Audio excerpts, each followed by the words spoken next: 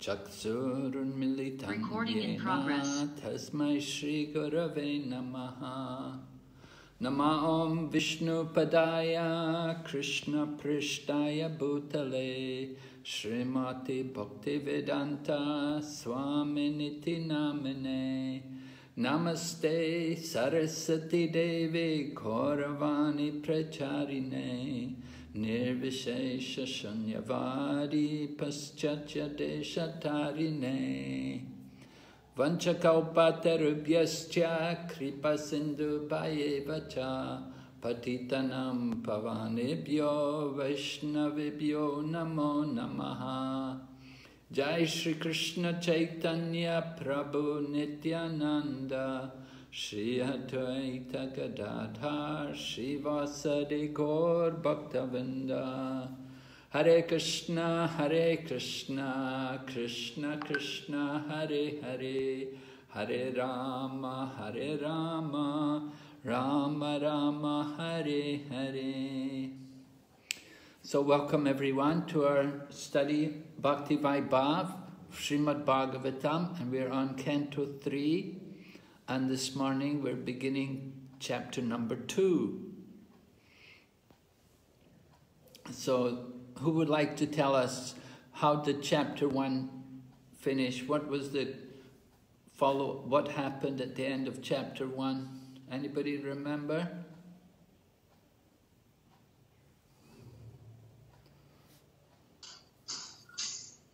Vidura wants to hear about Krishna Maharaj. Vidura wants to hear about Lord Krishna, and who is he asking? Maitreya Rishi Maharaj. No. Uddhava. Right. Uddhava. He's approached Uddhava. And he's asking Uddhava to tell him about Lord Krishna. He was asking about all different people from Dwarka. And then he was asking to hear about Lord Krishna. All right, so then the second chapter begins with a description of Uddhava. Uddhava is a very, very special devotee. He has very special characteristics.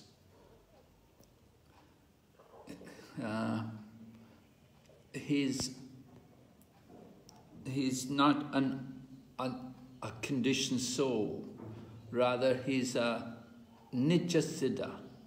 He's an eternally liberated soul. And he's a relative of Lord Krishna. He's born in the family. He's born in the Yadu dynasty there. Connected, one of Vasudev's wives, or one, maybe was it Vasudev's brother? He's the son of Vasudev's brother. Anyway, he's the relative of Lord Krishna, and he has bodily features like Krishna.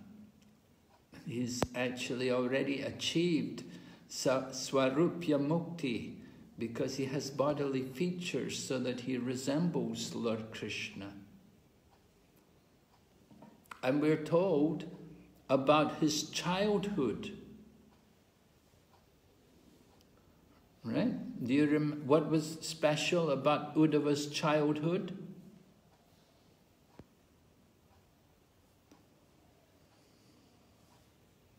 Yes, anybody know?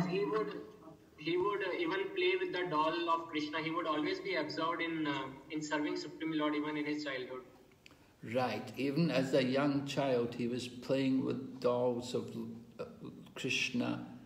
And Srimad Bhagavatam tells us that even when his mother would call him to come and take his food, he wouldn't be anxious to come and eat. You know, usually, well, even now, you know, whenever there's food, you know, whenever our meals are ready, then we're ready to go and eat. And especially children, they enjoy the food. But when Devaki would, or when his mother would come with food, or call him to come and take his meals, he would be so absorbed in playing with Lord Krishna in the form of the doll that he wouldn't be eager to go and eat. It said he was about 5 years old and he would play with the doll of Krishna, who was also a child, who was like 5 years old. And so in this way he was having this friendly relationship with Lord Krishna.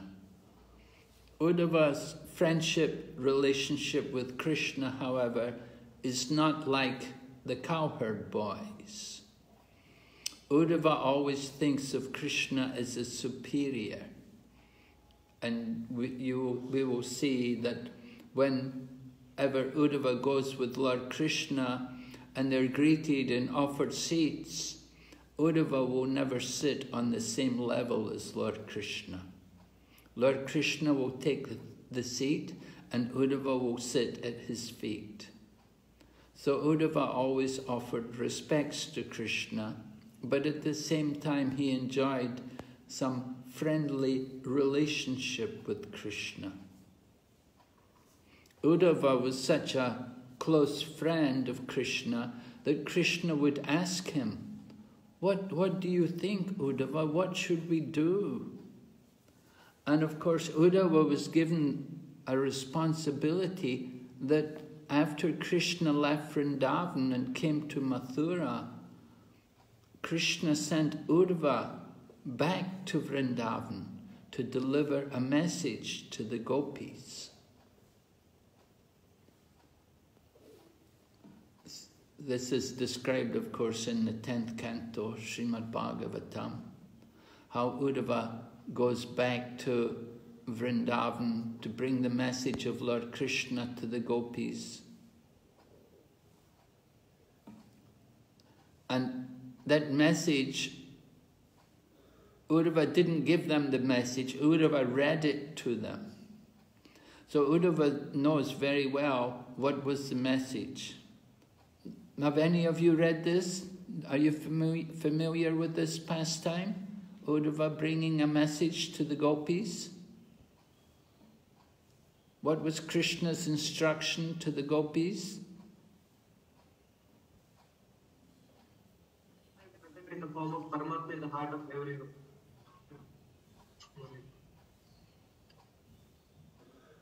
Could you say that again, Prabhu? It wasn't clear. Krishna is present in the form of Paramatma everywhere. All right. Yeah, Lord Krishna told in his message, he said, you know, you can never be separated from me. We're never separated.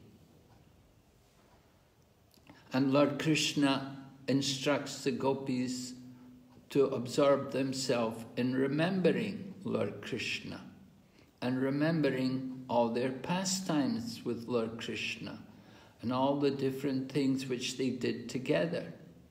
And in this way, by cultivating the feeling of Lord Krishna in separation from Krishna, they will actually quickly go back to Godhead. So he was encouraging the gopis to cultivate this mood of vipralamba seva, or viraha, in the mood of viraha, separation, and service in separation. So Uddhava had read this message to the gopis, and Uddhava also followed that himself. That after Krishna had departed from the world, Uddhava followed the message which Krishna gave to the gopis, and Uddhava also cultivated that mood of feeling the separation from Krishna and remembering Lord Krishna. And therefore, when Vidura came there and met with Uddhava, Uddhava was absorbed in trance. He was absorbed in remembering the pastimes of Lord Krishna. So Vidura had asked the questions to Uddhava, and these questions caused him to again remember Lord Krishna. So it increased the ecstasy of Uddhava. He was in ecstasy. We're told in the Srimad Bhagavatam how there were different ecstatic symptoms in the body of Uddhava. Right? Can you think, what are some of these ecstatic symptoms which Uddhava was experiencing?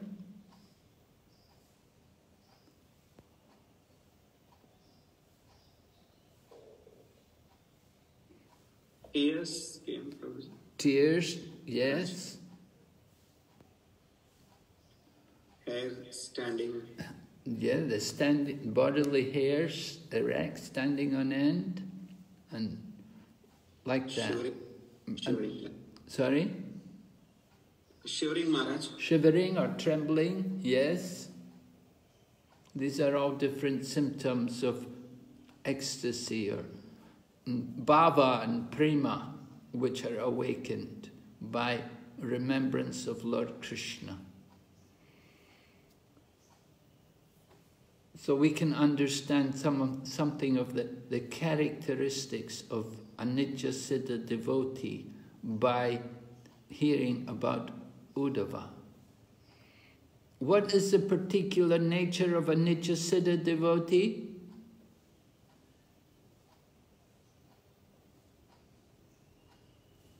He is aloof from this material world, Maharaj.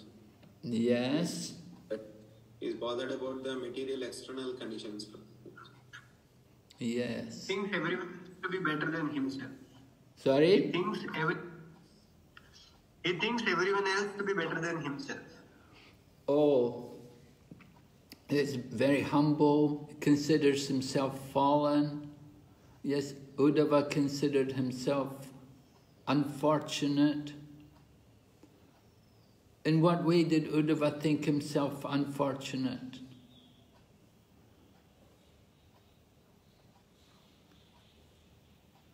Lord, everyone left me here like that, he may be thinking, Maharaj. Sorry? Lord took back everyone to Golok Vrindavan, but he left me here like that, he may be... Yes, that's one thing. Yeah, everybody got back to Godhead. All the soldiers on the battlefield of Kurukshetra, they got liberation, and the Yadus got annihilated. They went back to Godhead, and the Kurus also, they've all gone. They're also liberated. But Uddhava's still there in the material world. So he's unfortunate.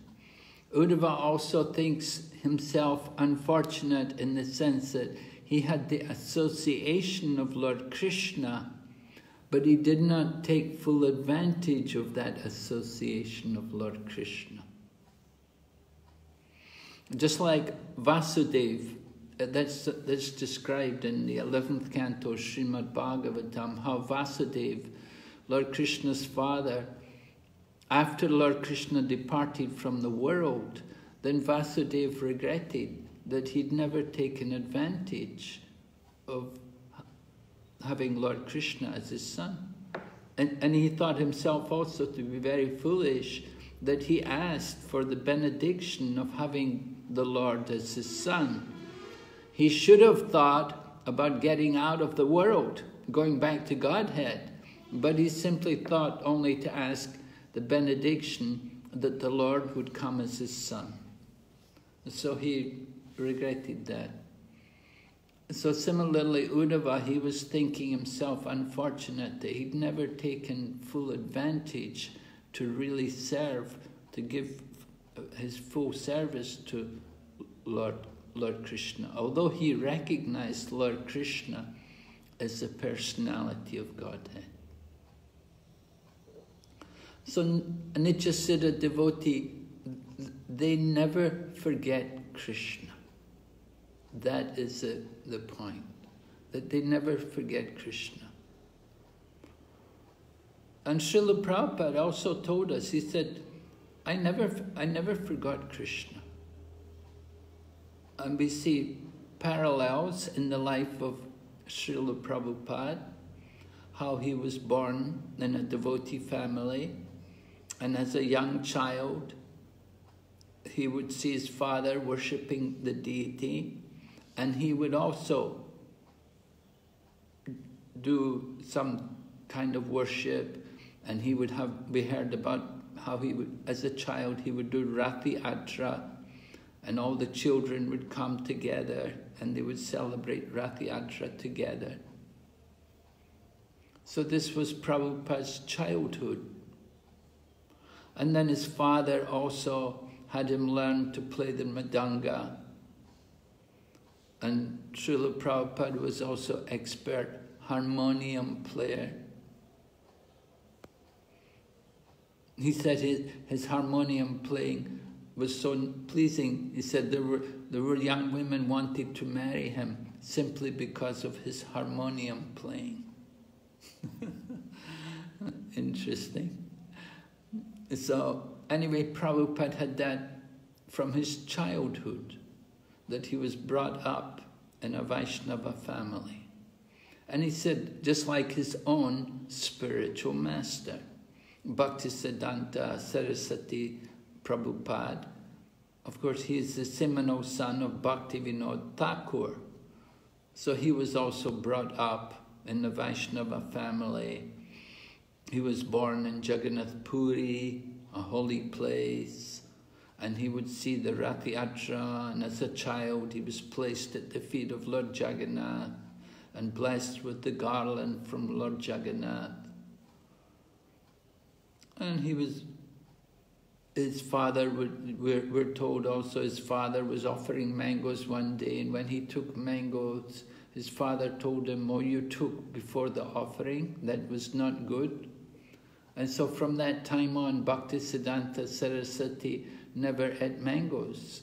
And whenever he was offered mango fruits, he would say, no, I cannot take, I am an offender.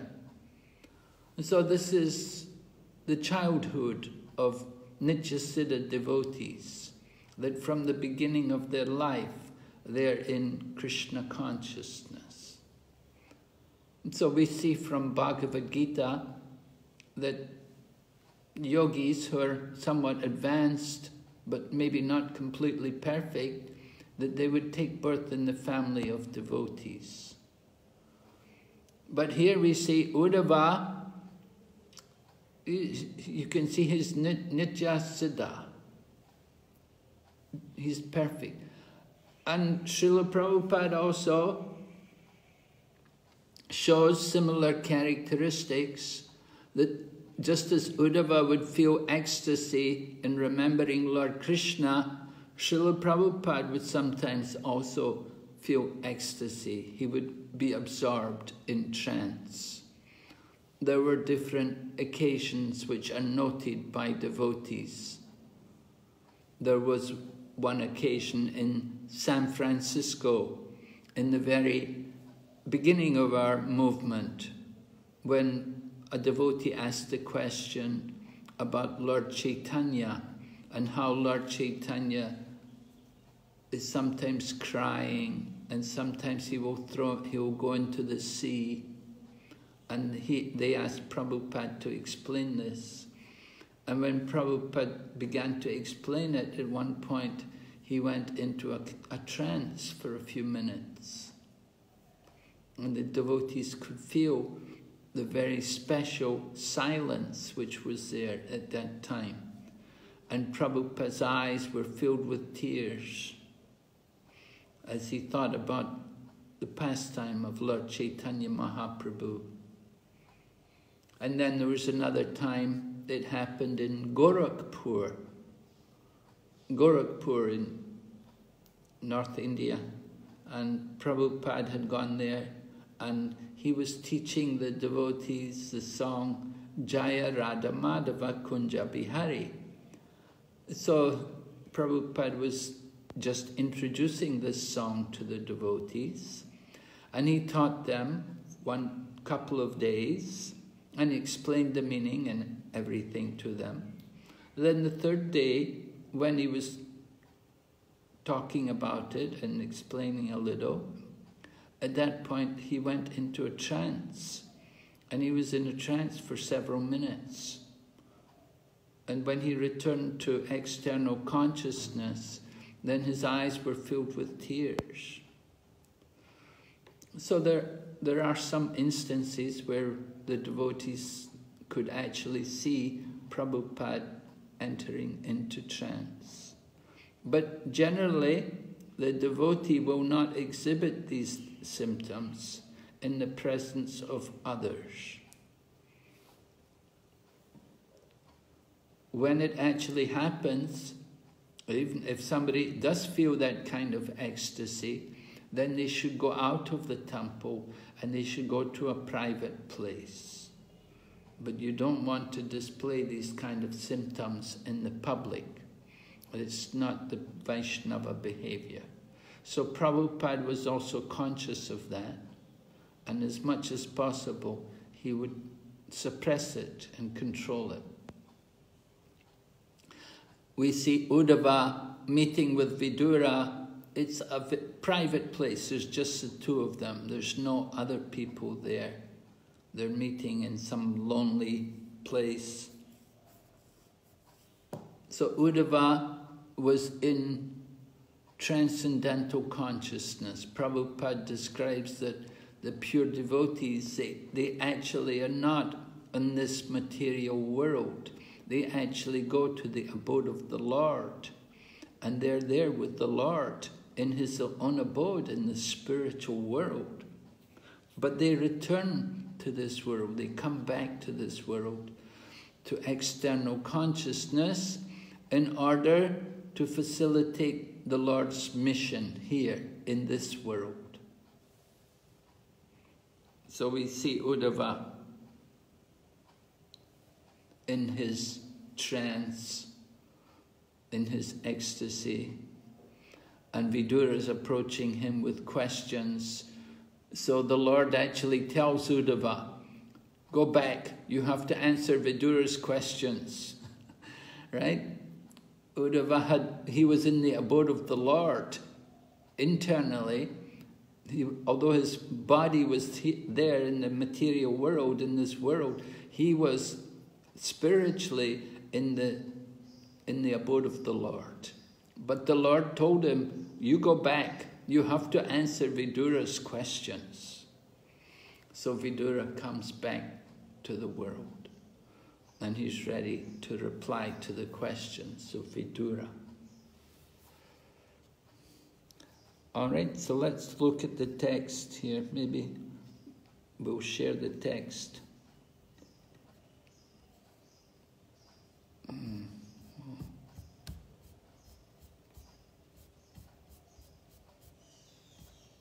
The first few chapters, the first few verses rather, of this chapter are all describing the transcendental characteristics of Uddhava.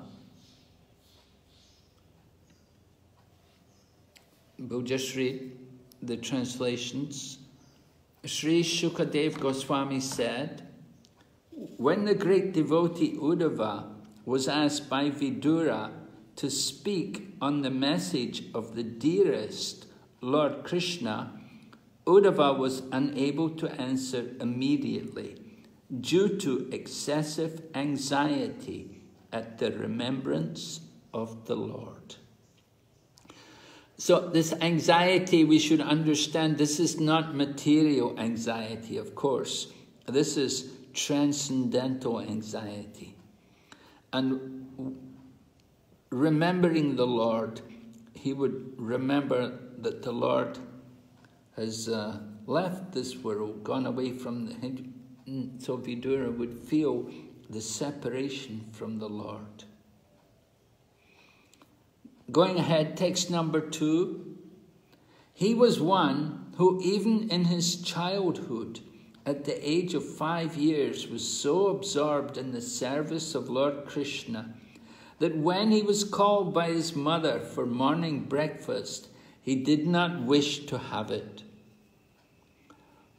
So there's really very nice thing to do, to take care of the children, our children in the Krishna consciousness movement. Prabhupada was very concerned about the children in our Krishna consciousness movement, because he knew that these children, they're the future of our Krishna consciousness movement. And particularly children born to devotees, they're very special souls, because they must have very, very good karma to take birth in the womb of a devotee, in the family of a devotee.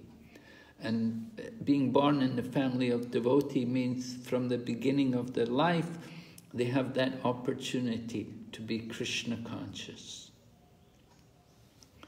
So Prabhupada said that it would take our movement a few generations to get pure souls. But Prabhupada was confident that in the future there will be pure devotees appearing in the Krishna consciousness movement who will take up this Krishna consciousness mission and preach it all over the world. Going ahead, text number 3. Uddhava thus served the Lord continually from childhood, and in his old age that attitude of service never slackened. As soon as he was asked about the message of the Lord, he at once remembered all about him. This is another important point, that in old age, people think, oh, now I'm old, I want to retire, I want to stop. But the nature of devotional service is it simply increases. Srila Prabhupada remarks in one purport that old age and disease are an impetus for devotional service. They make us more serious about devotional service because we can understand we're getting close. The time's coming close where we're going to have to give up the material body, and we have to become very serious and very absorbed in Krishna. Right? The time of leaving the body, that's like the final exam. So for the final exam, you make great efforts to prepare for the exam, to know everything well, so that you can do well in the exam. So our final examination comes at the end of life. We don't want to fail that exam. Because if we fail that exam, it means we come back again in this material world. It means we may even take a lower birth or lose the association of devotees. So we want to take full advantage of our Krishna consciousness. We saw in Srila Prabhupada also how Srila Prabhupada became so intense in the final years of his life in this world. How he was pushing the devotees to do more and more, open more and more temples, and Prabhupada himself was translating so much, and he pushed the devotees to print all the books, get everything printed, the whole Chaitanya Charitamrita, and so many volumes of Srimad Bhagavatam. How hard Prabhupada was working, pushing on the Krishna consciousness movement, just to get it all set up so that in the future it could go on. So old age doesn't mean retirement, but it means taking up more service for Krishna. And Uddhava was like that. Although Uddhava, certainly his body must have aged, but his service increased and expanded with passing of time. Going ahead, text number 4. For a moment, he remained dead, silent, and his body did not move. He became absorbed in the nectar of remembering the Lord's lotus feet in devotional ecstasy, and he appeared to be going increasingly deeper into that ecstasy. So this is Prabhupada talks about how the devotee actually goes to the abode of the Lord, that the consciousness, although the body may be physically here in this world, but his consciousness is not. Just like Srila Prabhupada would be in America, and he would tell the devotees, he'd say, I'm not in New York, I'm always in Vrindavan, because I'm always thinking of Krishna.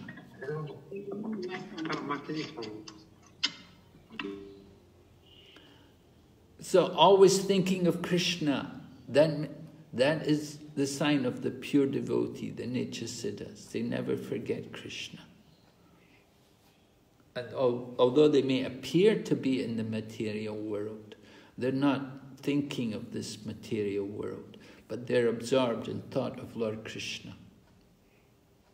Just like some of the associates of Lord Chaitanya Mahaprabhu, they were always, when people would talk to them, they would always be thinking about Vrindavan and about how much is the milk.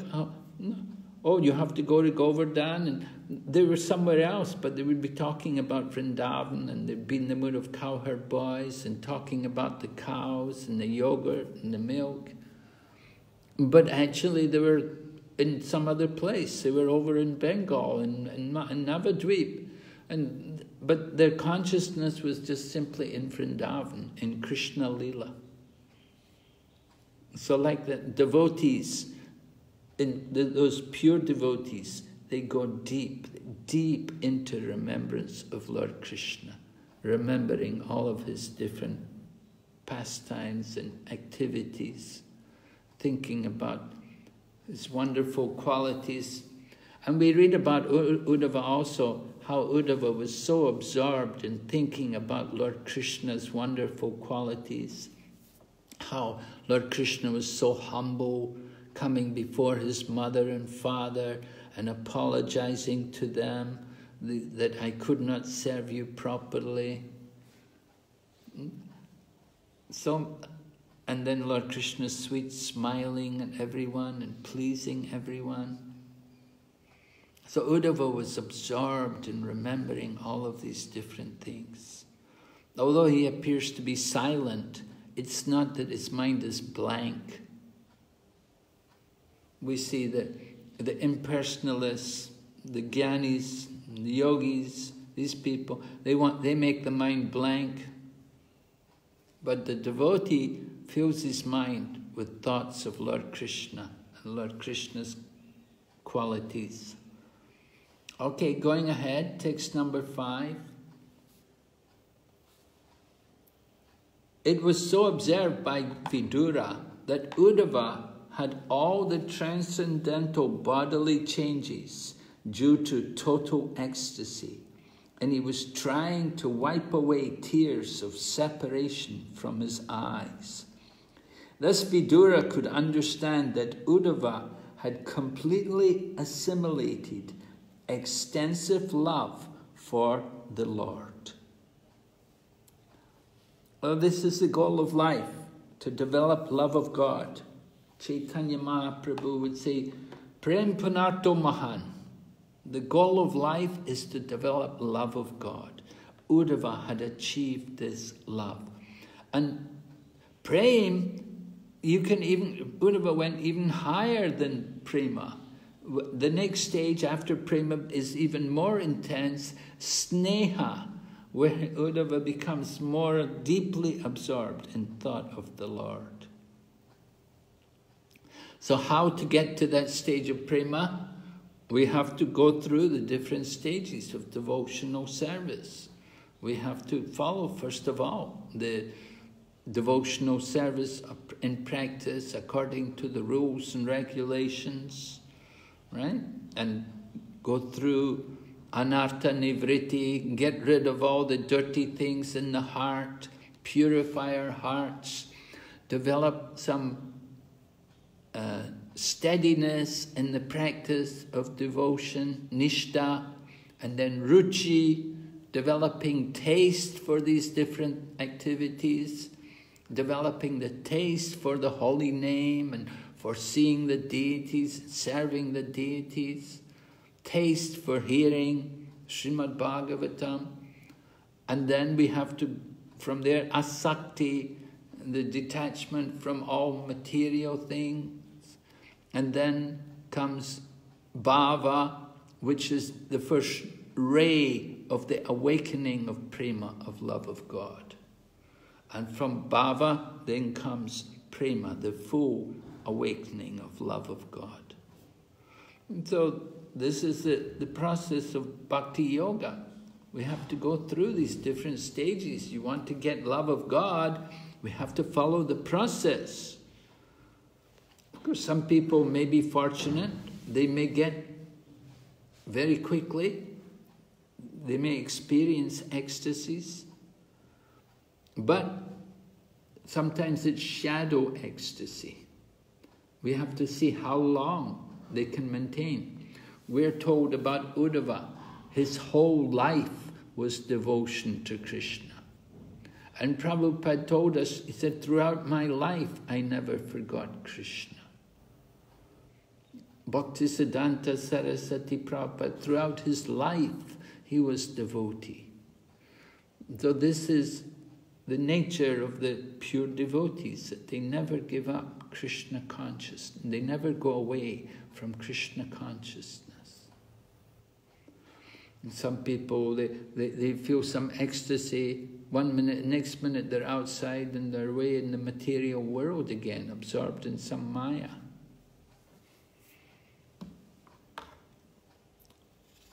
So there has to be that steadiness of devotion.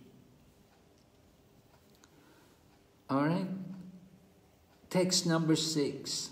The great devotee Uddhava soon came back from the abode of the Lord to the human plane, and wiping his eyes, he awakened his reminiscence of the past and spoke to Vidura in a pleasing mood.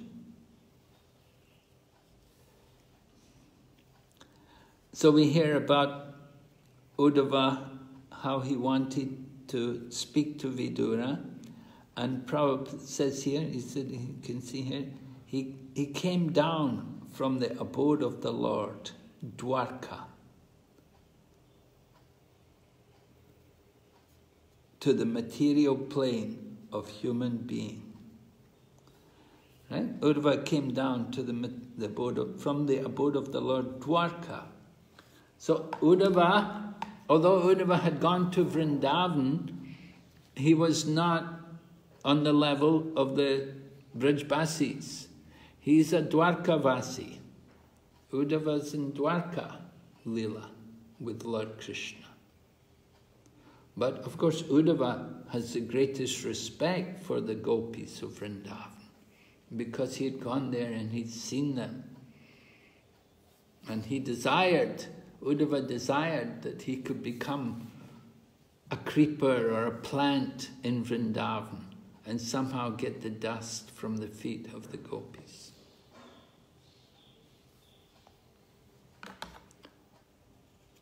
All right, are there any questions on this so far? We're hearing about the exalted character of Uddhava.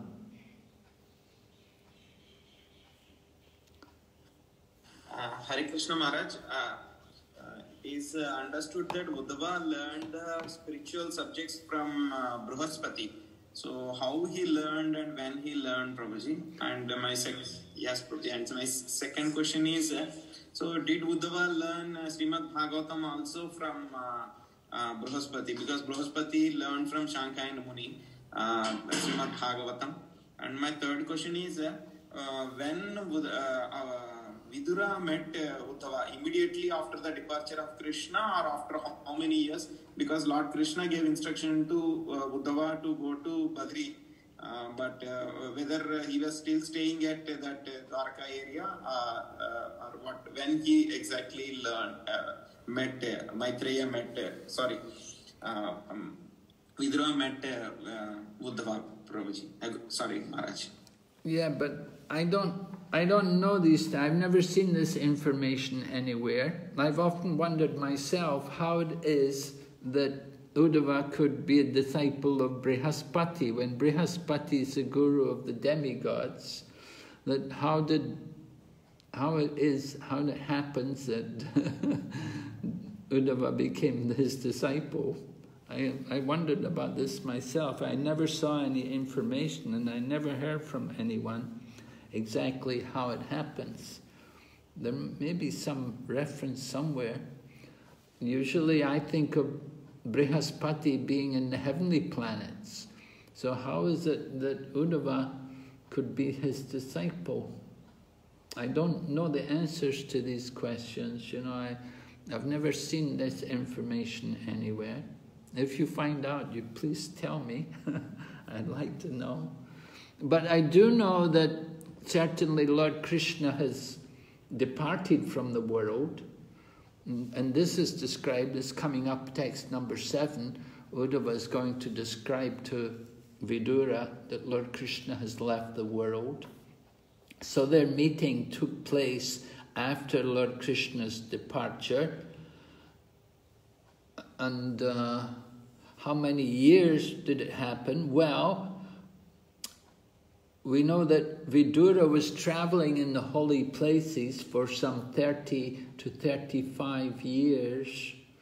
We don't have a lot of information on chronology in relation to all these things, but you know, we know that they met after Lord Krishna had departed. Exactly how long it was, we're told they met somewhere at Gurgaon, was it? In Gurgaon it was mentioned, the district of Gurgaon, that Uddhava met Vidura.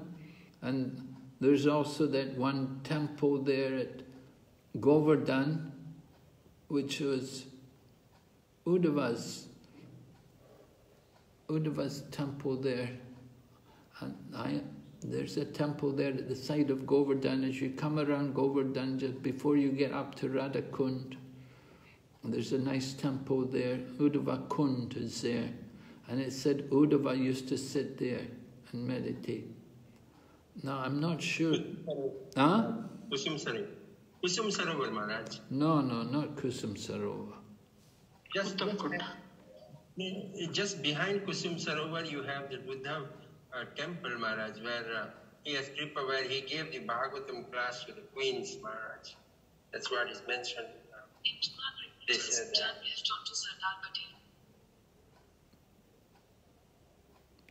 Yeah, but when you come around, you know, go around Govardhan and you come around, and before you get up to Radhakund, there's one temple there. It's Uddhava, there's a Kund there, Uddhava Kund. Yes, Maharaj.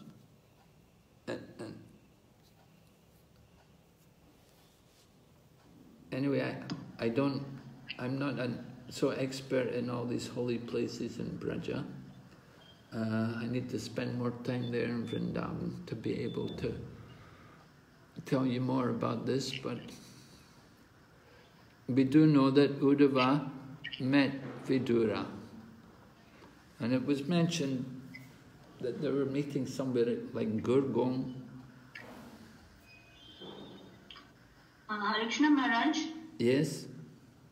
Do we have any information about who Uddhava was in his previous janma? Yes, it's mentioned in one place, it was mentioned that he was one of the Vasus. One of the Vasus. If he's a Nitya Siddha, then he would be always be there with the Lord, right? So... Yes, right. This is why, difficult to understand that he's eternally in the spiritual world with the Lord as Uddhava. But in some places it says Uddhava comes as he was one of the Vasus in previous life. So it's possible that before coming to the earthly planet, that he took birth in the heavenly planets as one of the Vasus. But and Maharaj, one more question. If he was a Nitya Siddha, why did he have to learn about Bhakti from the gopis? Because Nitya Siddhas are on different levels. You see, he's a resident of Dwarka. He's not a resident of Vrindavan. He's not living in Vrindavan. He's a Dwarkavasi. So the mood in Dwarka is different from the mood in Vrindavan. But Nitya-siddhas can be on all different levels. You see, it's not that he has to be in the mood of the gopis to be Nitya-siddha. There are Nitya-siddhas also in Dwarka. There are Nitya-siddhas also in Mathura. They don't have the mood of the gopis. Thank you, Maharaj.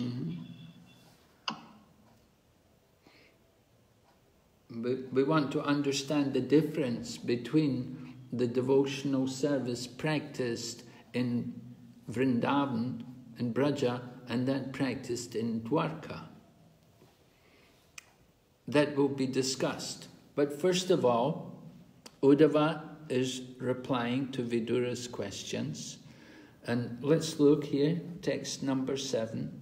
Uddhava said, "My dear Vidura, the Son of the world, Lord Krishna, has said, and our house has now been swallowed by the great snake of time. What can I say to you about our welfare?" So this is the verse which describes that Lord Krishna has departed from the world. The disappearance of Lord Krishna is described here in this way by Uddhava, that he compares the departure of Lord Krishna from the world is compared to the setting of the sun.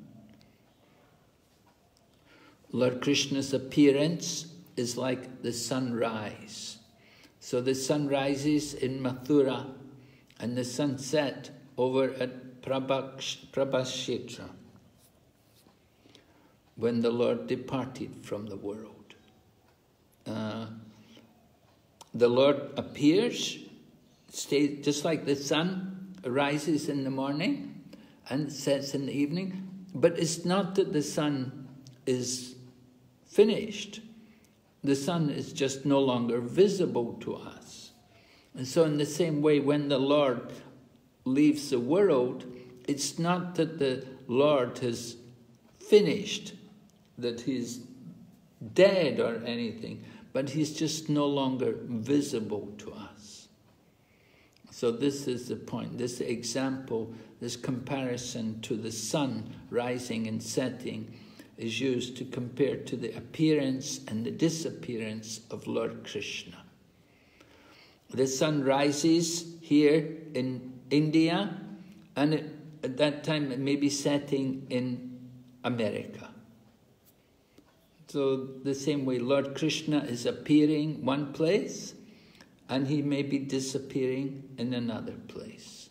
But the pastimes of Lord Krishna go on eternally. It's not like they're finished. The Lord's appearance is eternal. He has a spiritual body, so he's not subject to any of the miseries of any of the problems of the material body. Of course, with the departure of Lord Krishna, we feel the loss of Lord Krishna. We feel his absence. And it's described here that in the absence of Lord Krishna, then those people who are irreligious, they become happy. And the dacoits and thieves, they become happy in the darkness. They can go and do their crimes.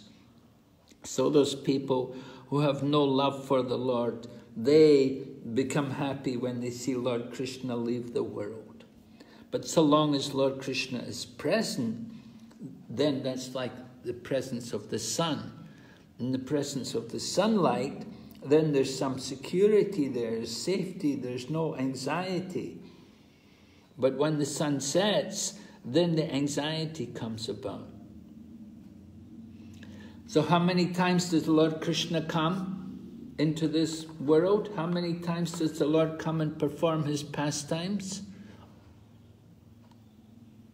It is described here that the Lord his pastimes take place just one time in the day of Brahma. Just like the sun rises one time in the day and it sets one time in the day. So in the same way, Lord Krishna's pastimes take place once in the day of Brahma. And the day of Brahma, Sahasra Yuga Paryantam Aharyam Brahmano Vidu. So 4,300 million years is one day of Brahma. And the Lord comes into this world just one time. So it's very, very special when the Lord comes.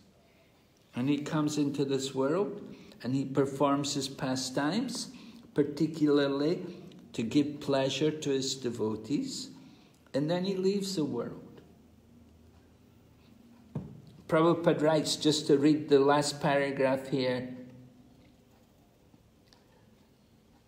as at sunset, the snakes become powerful, thieves are encouraged, ghosts become active, the lotus becomes disfigured, and the Chakravarti laments. So with the disappearance of Lord Krishna, the atheists feel enlivened and the devotees become sorry.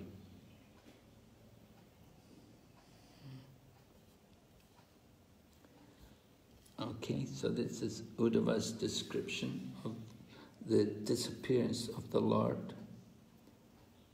And then Uddhava goes on to speak more about how the members of the Yadu dynasty, how they relate to the Lord. Text number 8. This universe with all its planets is most unfortunate, and even more unfortunate are the members of the Yadu dynasty, because they could not identify Lord Hari as the personality of Godhead, any more than the fish could identify the moon. So the scriptures describe how the moon was churned from the ocean of milk. So the moon appears from the ocean of milk. So the fish, they could think that the moon is just another fish. And this example is given to the Yadu dynasty, that the members of the Yadu dynasty, that they could not properly identify Lord Krishna, Lord Hari. They couldn't identify him as the personality of Godhead. There's a story about this, the moon coming from the ocean of milk. In the beginning of the movement, there was one lady devotee. So she's a scholarly devotee. She's still a devotee. She asked Prabhupada, Srila Prabhupada, what does it mean? The moon was churned from the ocean of milk. And so Prabhupada said to her, say it again. The moon was churned from the ocean of milk. And so then Prabhupada says to her, yes, say it one more time. The moon was churned from the ocean of milk. Then Prabhupada looked at her and said, now do you understand? And she said, yes, Prabhupada, the moon was churned from the ocean of milk. And Prabhupada said to her, yes, that's right. So, sometimes some of these statements are difficult to understand. We just have to take them for what they are. So anyway, it's an example which is given, comparing the Lord. That the members of the Yadu dynasty, they couldn't properly understand the Lord. They thought he's just somebody else, another person, They thought he's the super soul, of course. They think of him as the super soul. But the Lord is not an ordinary person. This is their limited thinking. So Vidura is hearing from Uddhava. Uddhava gives this example about the fish in the ocean, or the fish coming from the ocean of milk, the moon coming from the ocean of milk, and the fish think the moon is just another fish. And so the same way, the members of the Yadu dynasty, they don't properly understand Lord Krishna. So this is the same point which comes up again, text number 9, more about the Yadus, that they were all experienced devotees, learned and expert in psychic study. Over and above this, they were always with the Lord in all kinds of relaxations, and still they were only able to know him as the one supreme who dwells everywhere. So they know him. How do the Yadus know him? They know him as the one supreme who dwells everywhere. In other words, they know him as the super soul. They don't know him as the Swayam Bhagavan, but they know him as the super soul, the Lord who dwells everywhere. Vidura, he wants to know all of these things. He wants to understand what is the relationship here between these different devotees. So Prabhupada gives us a little information. He says here, talking about in Vrindavan, he said, in Vrindavan, however, because in the Yadus, he said, first of all, before that, he said, this lack of knowledge was not due to their insufficient erudition. It was due to their misfortune. The Yadus were unfortunate. It was their misfortune that they didn't know Krishna. But then Prabhupada talks about in Vrindavan.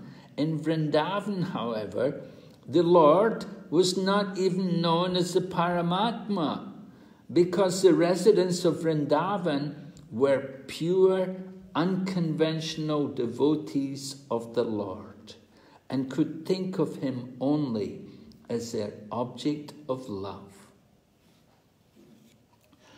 So we may be thinking that, oh, these Yadus, how could they be great devotees?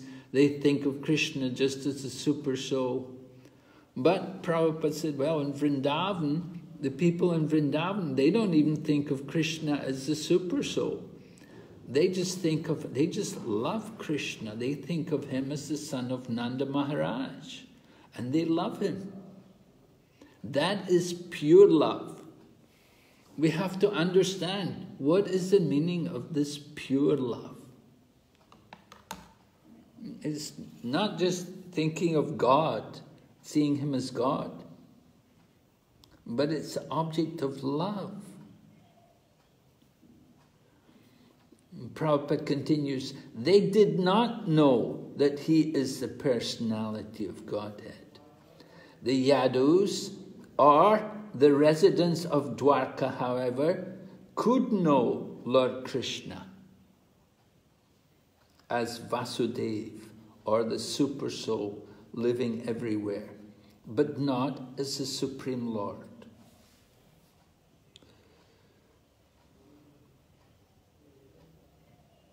At the end, the Yadus therefore accepted Lord Krishna as the super soul incarnated in their family, but not more than that. That is again, that's their love for Krishna. They see Krishna like, they see him as the super soul. They don't see him as the supreme personality of Godhead, Swayam Bhagavan. They see him as the super soul. But that's their misfortune. They're very experienced devotees, learned, expert in psychic study. and always with the Lord in all kinds of relations, of all kinds of relaxation. So they enjoyed so much association with the Lord. They were able to be so close with Him. But at the same time, they respected Him. He was their master. He was their leader. Going ahead, text number 10. Under the circumstances, can the words of persons bewildered by the illusory energy of the Lord deviate the intelligence of those who are completely surrendered souls? Uddhava is speaking. He's telling Vidura that those people who are surrendered souls, they will not be bewildered. They will not be disturbed by these things.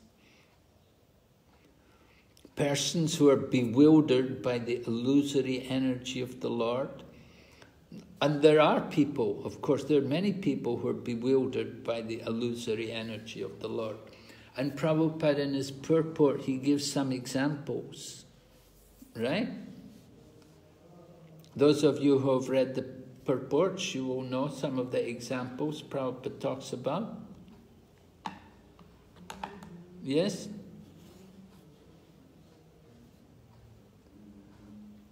What do they say about Lord Krishna, for example?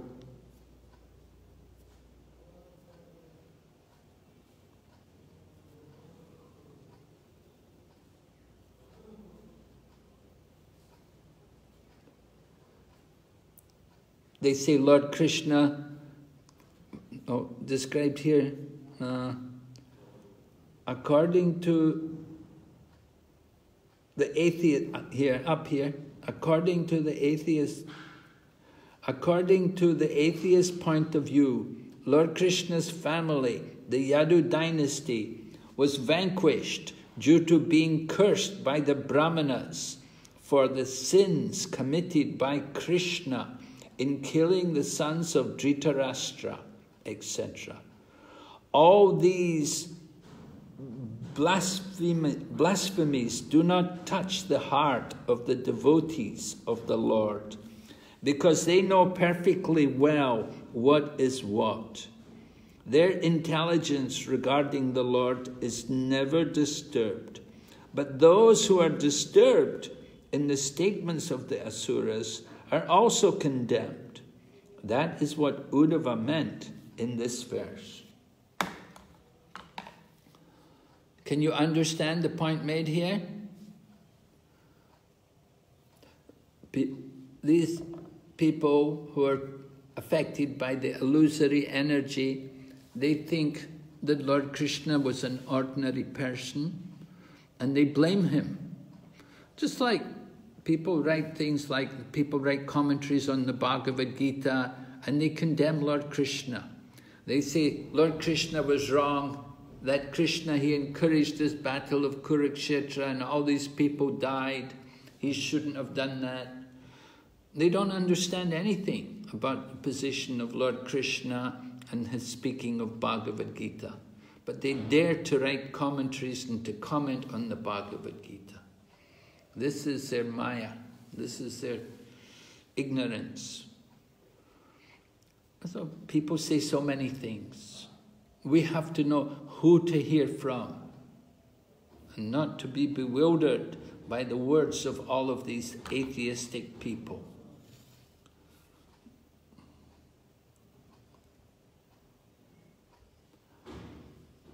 And of course, another thing which they talk about is the disappearance of Lord Krishna. They say Lord Krishna was killed by a hunter. And they will say, there's even the ashes of Lord Krishna, the ashes of his body are there. You can see the grave where Krishna's ashes are. They will talk like that. So they think Lord Krishna was an ordinary person. He did something sinful and he died, he got killed. And all of his associates, they all got killed. They all got the karma for his sins. And they talk all of this nonsense. So we should not be disturbed by it. We should know who to hear from. So it's very clearly explained here by Uddhava, the position of Lord Krishna.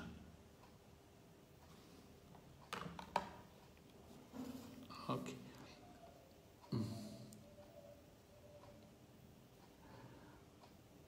Mentioned here, the Yadavas were only partially cognizant of the Lord, but they are also glorious because they had the opportunity to associate with the Lord, who acted as the head of their family, and they also rendered the Lord intimate service.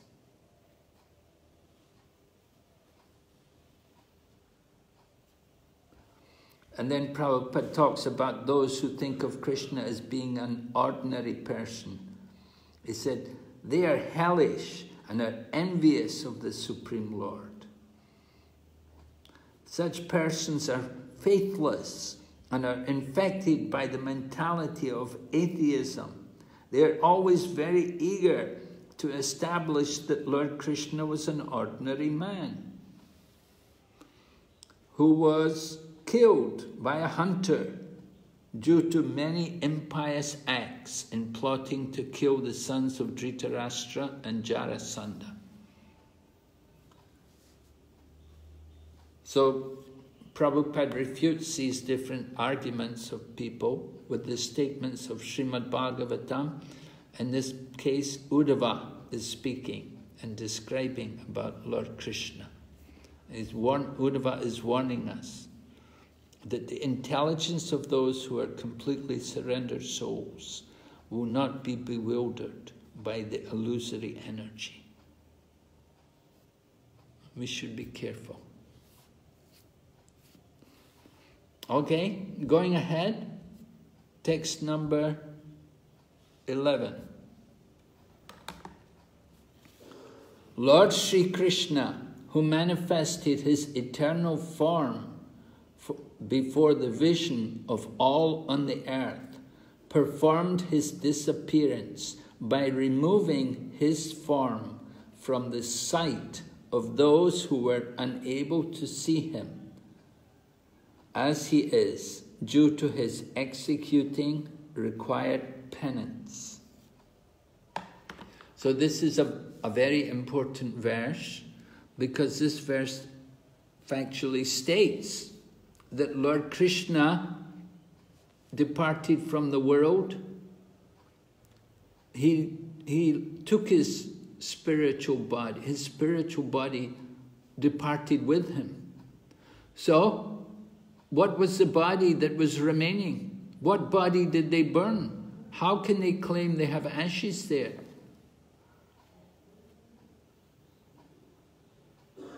We have to understand this was the Maya Krishna. Just as in Ramayana, we have Ravana supposed to be taking Mother Sita.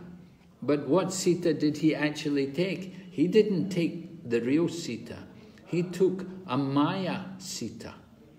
A demon like Ravan could never put a hand on Mother Lakshmi, the goddess of fortune. That she's the eternal consort of the Lord. Ravan took a Maya Sita, not the pure Sita. The pure Sita just became unmanifest. And similarly with Lord Krishna, when it came time for Lord Krishna to depart from the world, he left a body, a Maya Krishna, not his own transcendental form. His own transcendental form became avyakta, became unmanifest. Does everyone understand this? This is often bewildering to ordinary people. They don't know the nature of Lord Krishna's disappearance from the world. And they think he was killed.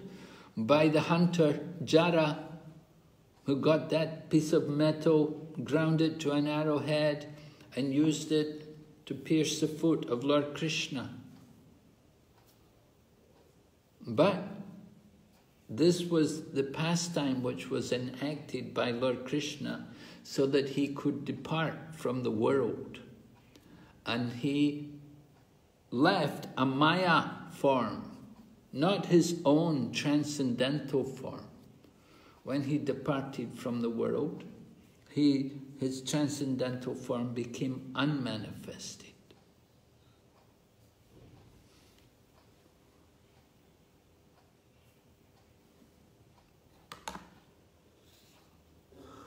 Okay, so mentioned here in Prabhupada's purport, the Lord, by his unlimited causeless mercy, has innumerable Vaikuntha planets in the Brahmajyoti sphere of the spiritual world.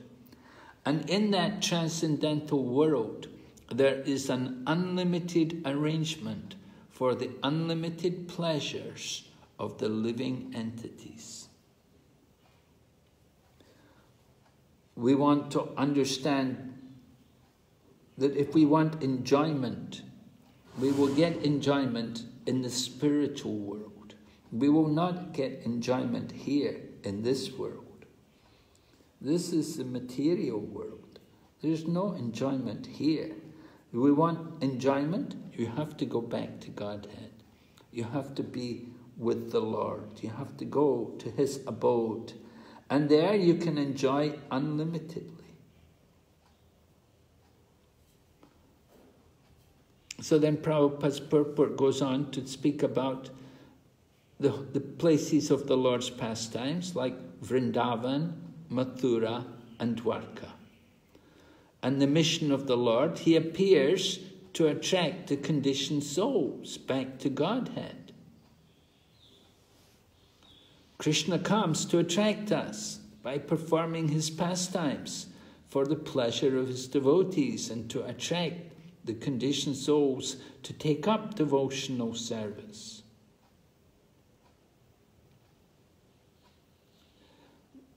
Prabhupada explains that the purpose of the Vedic way is to encourage people on the path of piety.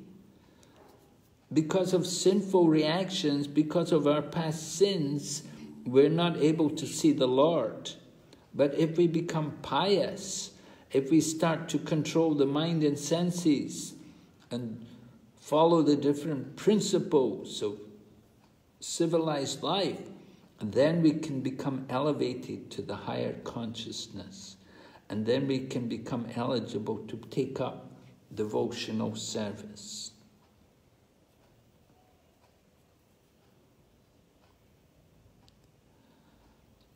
So Prabhupada talks about when Krishna was present on the planet, there were many people, they were not able to understand him. They were not able to appreciate him because they had no piety, because they were so sinful.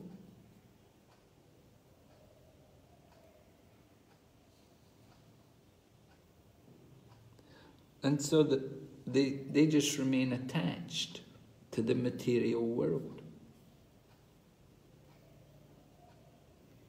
Prabhupada writes, when the Lord passed beyond the vision of all, he did so in his original eternal form, as stated in this verse.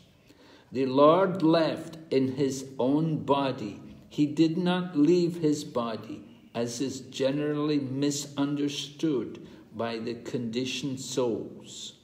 This statement defeats the false propaganda of the faithless non-devotees, that the Lord passed away like an ordinary conditioned soul. The Lord appeared in order to release the world from the undue burden of the non-believing asuras, and after doing this, he disappeared from the world's eyes. So Lord Krishna comes into this world with a mission. We know, paritranaya sadunam vinaschaya chaduskritam dharma samstarpanartaya sambhavami yuge yuge. This is the Lord's mission. And when the Lord's mission is completed, then he departs from the world.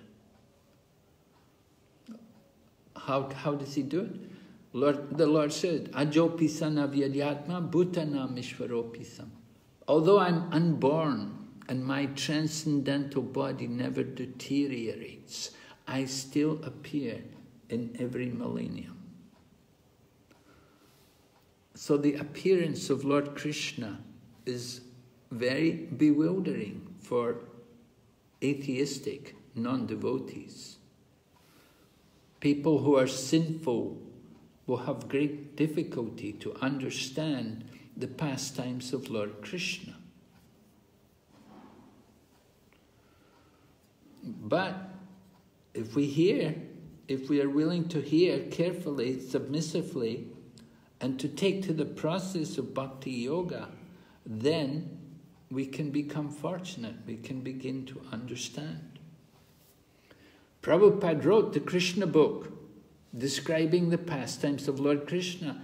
And he describes, this book will be good for 3 kinds of people. He mentions 3 kinds of people. He said, it will be good for those who are pure devotees. Those who are pure devotees, they will take pleasure in hearing the pastimes of Lord Krishna. He said it will be good for those who are aspiring to become devotional. It will help them to awaken their Krishna consciousness. And he said it will be good even for the mundaners who are on the bodily platform. He said there's all kinds of wonderful pastimes are described there within the Krishna book. They can read about romance, they can read love stories, they can read crime stories, war stories. So many different leelas are there, the Lord's pastimes. The Lord performs all different kinds of pastimes for the pleasure of his devotees. Those who are his devotees, they will be attracted, they want to hear these pastimes more and more. And we know by understanding the Lord's pastimes, we become qualified to go back to Godhead. Janma karma cha me devyam evam yoveti takvada. We have to understand the janma and the karma of Lord Krishna, that it is all transcendental. It's not of this material world. So text number 11 is the verse describing how Lord Krishna doesn't leave a body. His own body is eternal, spiritual body. Lord Krishna doesn't have any karma. Sometimes people, you see they're talking about Krishna's karma, that he did sins and he killed, that he was responsible for the death of Dhritarashtra's sons, and and they're giving Krishna karma. But Krishna doesn't have any karma. He himself is the controller of the material nature. Right? Material nature is under his control. And so he doesn't have any karma. 4th chapter, text number 14. Lord Krishna said that there is no work that affects me, and nor do I desire the fruits of any action. Namam karmani limpanti. There is no work that affects me. So you can't say Lord Krishna has any karma. This is their misunderstanding. So we have to present these things to people. There's so much ignorance about the pastimes of Lord Krishna. And we have to explain these things on the basis of scriptures like Srimad Bhagavatam. Are there any questions?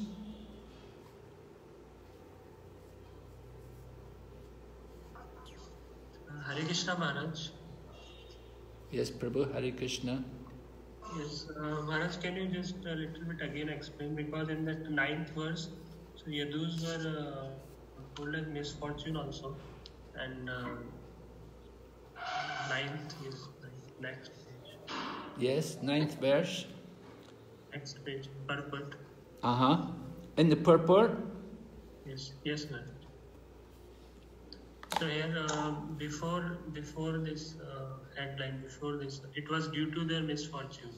Due to their misfortune, yeah. This lack of knowledge was not due to the insufficient erudition, it was due to their misfortune. Right? So, Prabhupada is describing the Yadus like that, they're unfortunate. It wasn't due to the lack of education or the lack of erudition. They studied, they were well educated, they were in good knowledge and everything. But it wasn't their good fortune to be in a different rasa with Krishna. According to the situation, you know, they were in Dwarka. So the mood in Dwarka was like that. So the mood in Dwarka was different from the mood in Vrindavan. But Prabhupada said even in Vrindavan, the people in Vrindavan, they don't think of Krishna as God. But they have the higher love for Krishna. The difference between Dwarka and Vrindavan, we read more about it from Gaur Govinda Maharaj. He talked about it a lot. He talked about how in Vrindavan there's the sweetness of pure love, but in Dwarka there's a lot of Aishwarya and opulence. So because of the opulence of Dwarka, because of the Aishwarya, there's not the same sweetness. The more you have opulence, the less you have sweetness. You know, the people who live in the big city, they may have opulence, but they don't enjoy the sweetness of the people who live in the countryside. And the people in Vrindavan, they enjoy this madhurya. They enjoy that sweetness. They don't have the same opulence as like in Dwarka. Of course, they have opulence, but they're not in that mood. Yes, okay, Maharaj. In Vrindavan, all the dust is touchstone, Chintamani, and all the trees are Kalpabriksha, and all the cows are Kamadhenu cows. But the devotees there in Vrindavan are so pure that although the trees are Kalpabriksha, they only want flowers and fruit to worship Krishna. And they only want milk to cook for Krishna. They don't want anything for their own sense gratification. They're not attracted by the opulence. They're happy in their natural environment in Vrindavan. And they enjoy the sweetness of that mood of Vrindavan. But the people in Dwarka, they have a different nature. So Prabhupada describes them as being unfortunate due to their misfortune.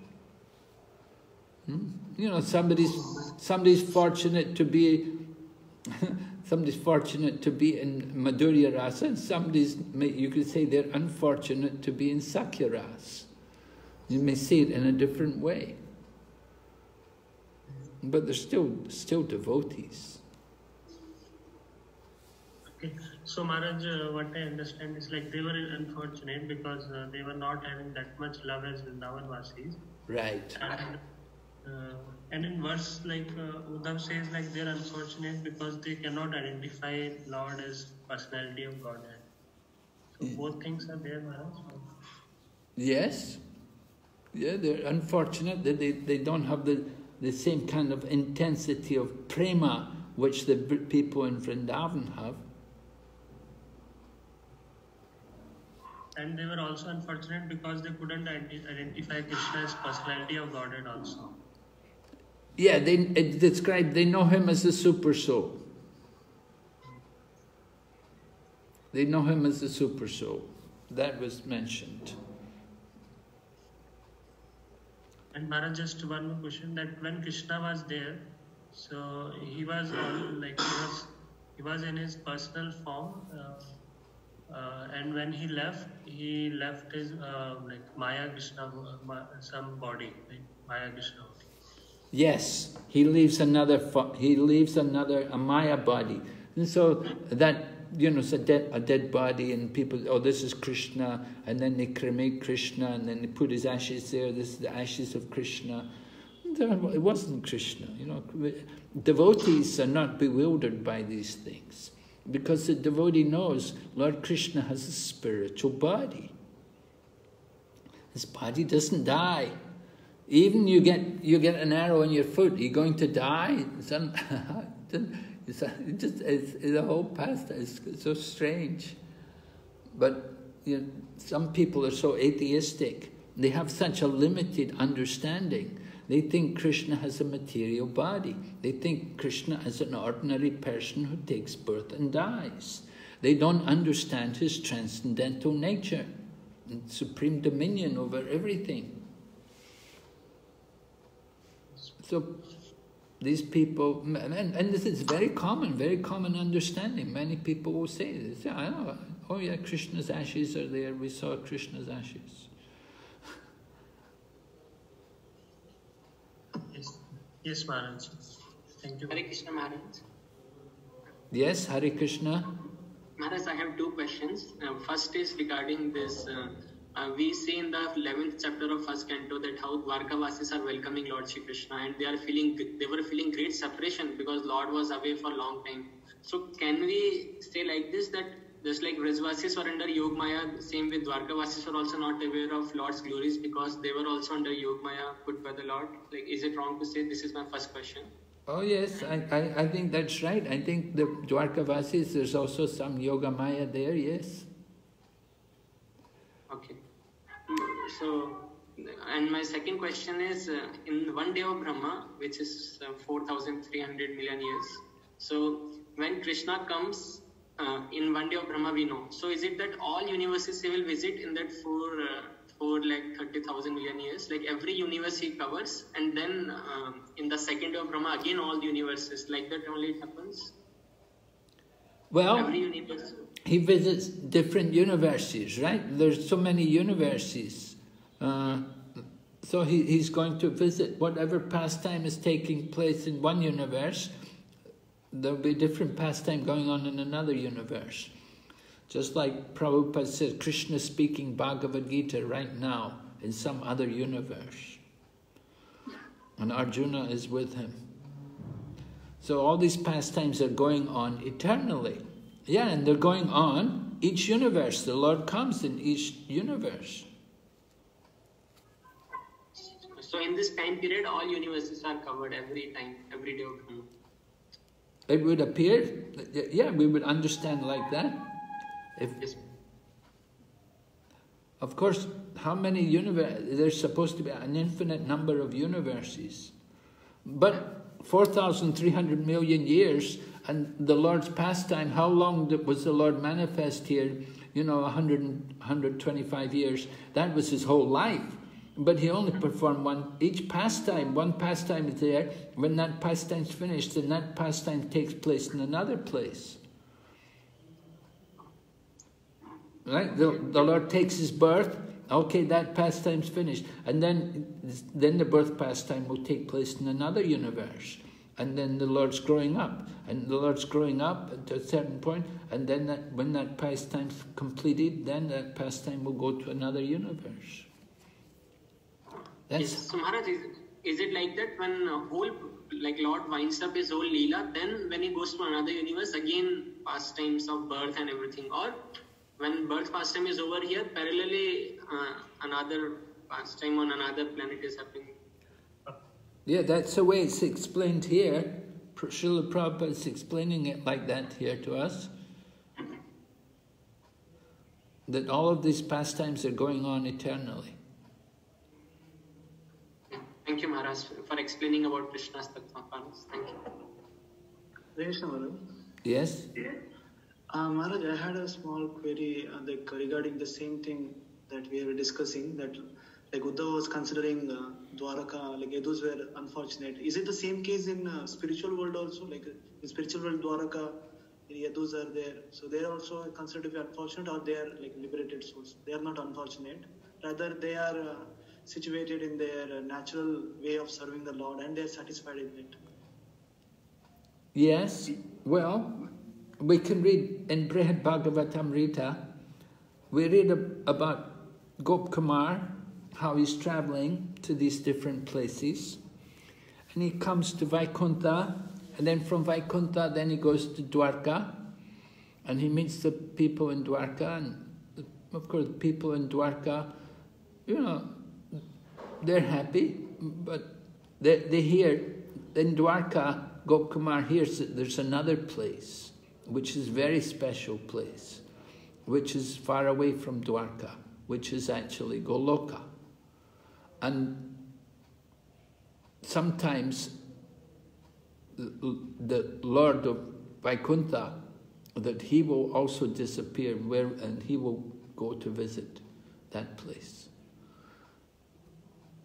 So generally the people who are there in Dwarka, they're happy there. That's their particular mood. The nature of Ras is that you consider your own particular rasa to be the highest.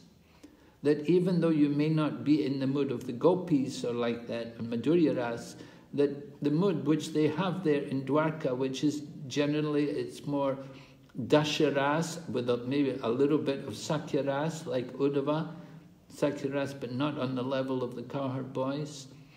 And they're happy with that. They consider that to be the highest rasa.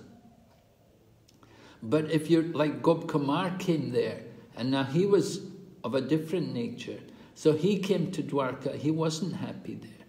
He didn't feel comfortable there. He wanted to go higher. He wanted to go to Goloka. So it depends on every individual. What is their particular nature?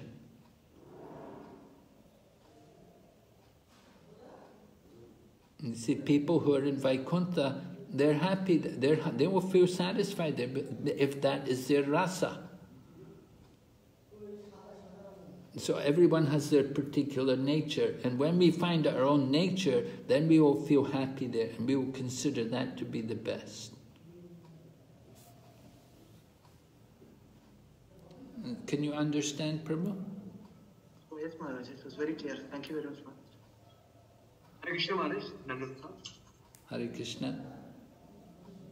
Maharaj, just what we know that Prabhupada is Nitya Siddha, but how do we understand the activity of Prabhupada being involved in nationalism, of being engaged in freedom fighting, Maharaj?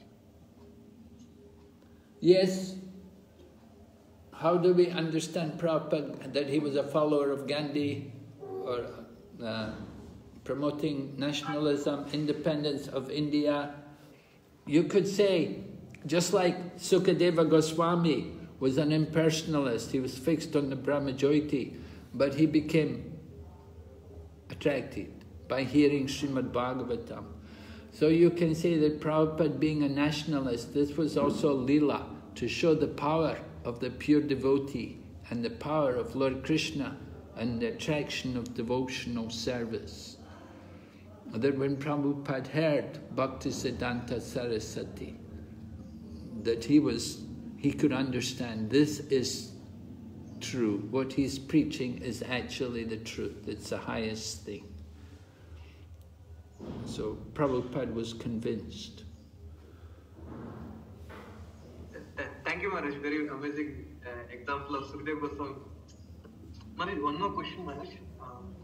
That usually we see now when we are at present, say, even in my youth, when we get affected by disease and problems, it becomes very difficult in the state to remember Krishna. But how do we practice Krishna consciousness in such a way? Because in the old age, the amount of disease and the body, it's this one. So how do we develop, or how do we practice Krishna consciousness in such a way that we can remember Krishna even bodily problems and old age is affecting us in the old age? Because service attitude keeps on increasing. It was being mentioned in Uddhava's particular. Yes, well, obviously the type of service which we do in the older age will be different from the type of service which we performed in our youth. You know, as in our youth, we would do a lot of active physical service, chanting and dancing, book distribution and so on. But in older age, you know, in the body age, you're not quite able to do those kind of things the same. But certainly there's service to be done. We have to find the services which we can do. We saw the nice example, the one devotee, Vibhu Chaitanya Prabhu, who lived in Vrindavan. Now, when the Vrindavan temple opened, he came there and he became the cook. And he used to cook every offering. He would cook every offering for the deities. And he'd spend the whole day in the kitchen cooking. And he chanted all his rounds as he was cooking. And Prabhupada approved it. But then in his old age, his body got weaker and weaker. He became invalid. He couldn't do the cooking. So what he did, he took up and he would sit and he would give Charanamrita. And he would put a drop of Charanamrita in people's hands. And then he would pour water and wash their hand and wipe their hand with great devotion. Yeah, so he took on a different service. And he did like that up until he left the body. So the idea is, you know, you find some other, you cannot do the service the same way what you did in your youth, but you find some other kinds of service to do. We have to use our intelligence and ingenuity to find out what can we do. Definitely there's things to be done, and we definitely do want to increase our hearing and chanting. So sometimes people, they're so helpless, they can't do anything else but hear and chant. So simply absorb themselves in that at the end of life, hearing and chanting. And some people, they do writing, they like to write later on in older age. They write some books. In the beginning, you know, we have to read. As young people, we don't have much knowledge and much experience, but we read and study and everything. Then later on in life, you have more knowledge, you can write more, you can give the benefits of your learning and your realizations in writing books. I think the Goswamis, they did like that, you know, they came there in their older age, they were writing, they had younger people who came there were young, like Gopal Bhatta. He was a Sanskrit scholar, so he could edit. Those younger people who were well educated, they would do the editing. The older people would write. These kind of things. So everything according to time, place and circumstances. What can we do for Krishna? Certainly we can do something. We have to find something. So hearing, chanting. Sometimes people make flower garlands, and some people help to cut the vegetables. Do something, find something to do. Fold samosas, roll sweet balls.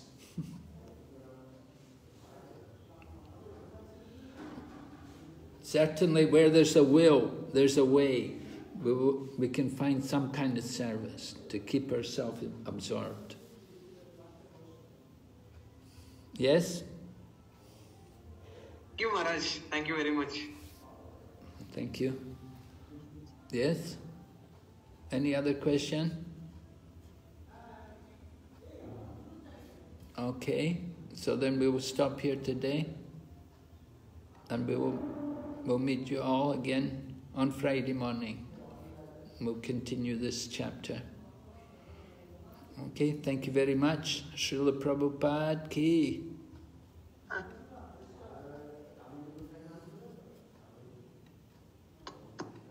Thank you, Maharaj. Hare Krishna. Go back to Vrinda ki. Yeah.